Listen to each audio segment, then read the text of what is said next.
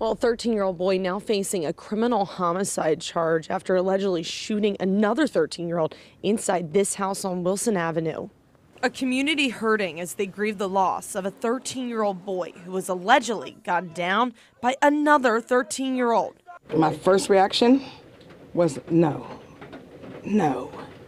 13-year-olds ain't supposed to be carrying guns. 13-year-olds are not supposed to be shooting each other. Words from Councilmember Charlene Wade Prescott, who didn't wish to appear on camera today for personal reasons, but still weighed in on the tragedy that happened in her Clairton neighborhood. To know that these kids are carrying guns around here and anything can happen, yeah, it's frightful.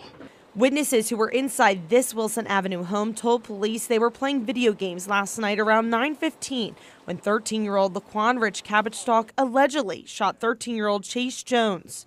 Rich Cabbagestalk then ran out of the home before first responders declared Jones dead at the scene. How are we going to stop it? What are we going to do going forward?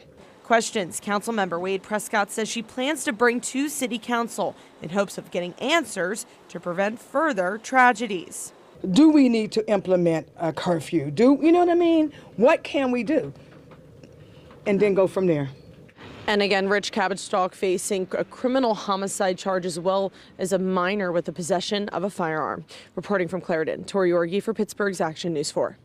After last night's shooting, the Clairton City School District canceled school. District leadership says they will have counseling and support services available to students, and they will operate on remote learning tomorrow.